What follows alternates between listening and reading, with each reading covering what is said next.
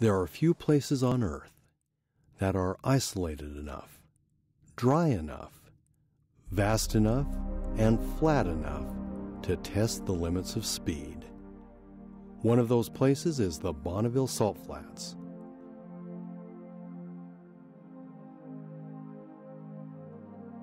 The world converges on the Utah West Desert to compete for bragging rights and to set world land speed records. At the World of Speed event each year, dreams are fueled with vision, engineering, hard work, and a passion for the sport.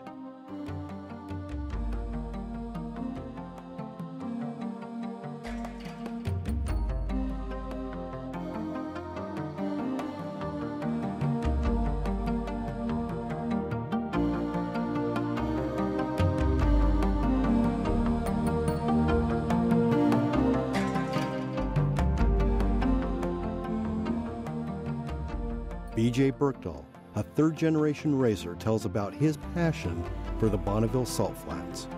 One of the things that really happens at Bonneville that we truly enjoy is the sunrises and the sunsets.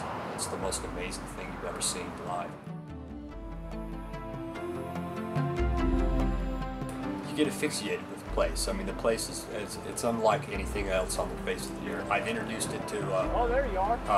Hundreds of my friends, and literally hundreds. It's not dozens, it's hundreds. I've taken friends out there my entire career.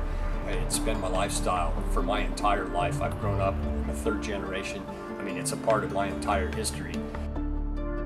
And we decided to do an all-50s vintage wedding at the Bonneville Salt Flats, and me and my wife, at that time was fiance, obviously we were high school sweethearts. If I didn't have Bonneville, I wouldn't be me. So to end up with a beautiful woman that supports all of what I do out there is just truly amazing. She's a huge part of the crew, and she's dynamite. And our kids all spend time with us out there. It's a family function for all of us. I mean, my brothers, my father, my mother, and then now my wife and my children.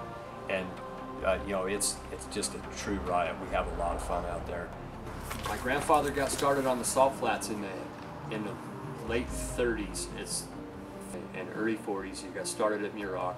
He was a Lockheed aircraft engineer. My dad got his racing history in go-karts. My dad continued to campaign other cars in drag racing while my grandfather was working on the very first Streamliner. And he started the Streamliner in about 1953 or 54. The car was finished in 57. It ran a 55 Triumph motorcycle engine in it. So the car was powered by a bike motor exactly the way that the S10 is powered today. And then it set 3 world records at the Bonneville Salt Flats, well beyond 175 miles an hour, which led to the very next car, which is the high-powered Streamliner that existed from 1986 all the way through 2004. It is not supercharged, it runs on alcohol, and it was all built right here in our shop, in me and my father's shop, when it crashed at over 300 miles an hour with my youngest brother, Bo, driving.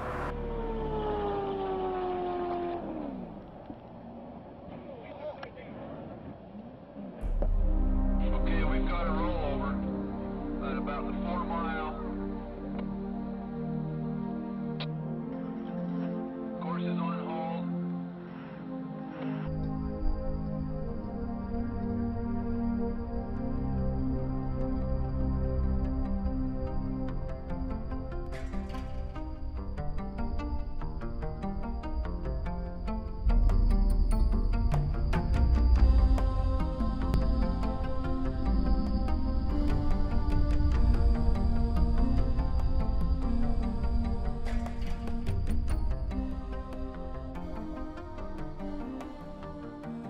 Unfortunately, we lost the car in 2004, but you know, coming out of the serious crash, the driver was unhurt. My brother walked away from a 300+ mile an hour crash. He's only one of about 10 guys that even exist that have crashed faster than 300 and lived to talk about it. So we're pretty tickled with the entire performance. And that's kind of what led to the S10. The S10 was a good way to get us back into racing because we destroyed the entire car. Bought the S10 pickup truck right out of a wrecking yard. I paid $400 for the pickup truck. It it had a blown up engine in it, but we were sitting around in the shop one day and come up with this harebrained idea to put a bike motor inside of this pickup truck and go set a land speed record with a good friend of mine driving. And to do that, we had to go through a serious amount of modifications to the pickup truck. We started disassembly, and we tore the truck down all the way to the chassis, totally disassembled the entire pickup truck.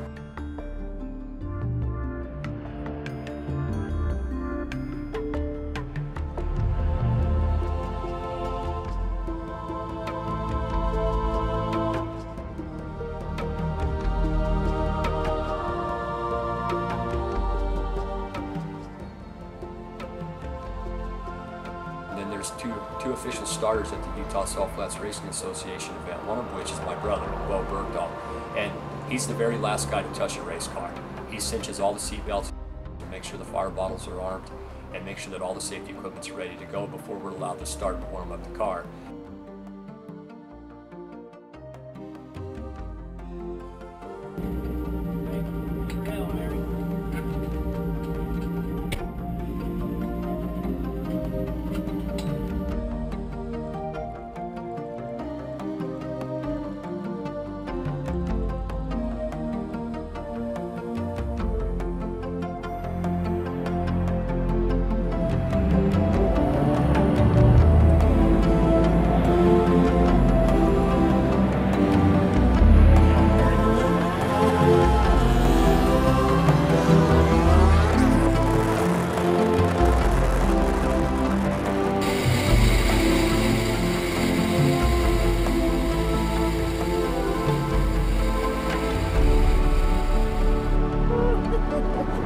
Go faster than both you and Jay.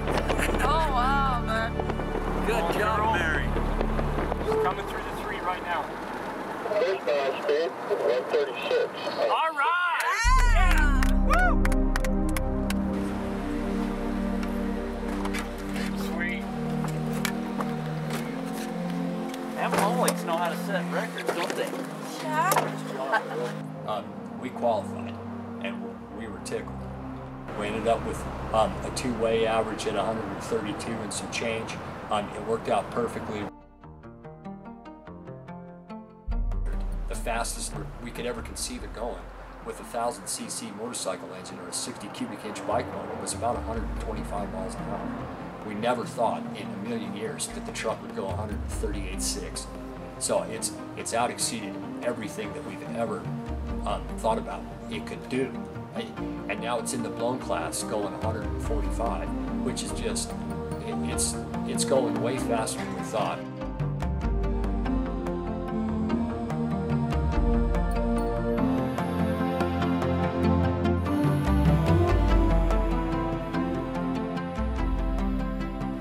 Bonneville, it's a true addiction for me. I mean, it's what I love to do. I joke about it when I'm in my hot rod shop quite a bit, that a lot of friends ask me, why do you do this? And I said, well, this is what I do instead of heroin.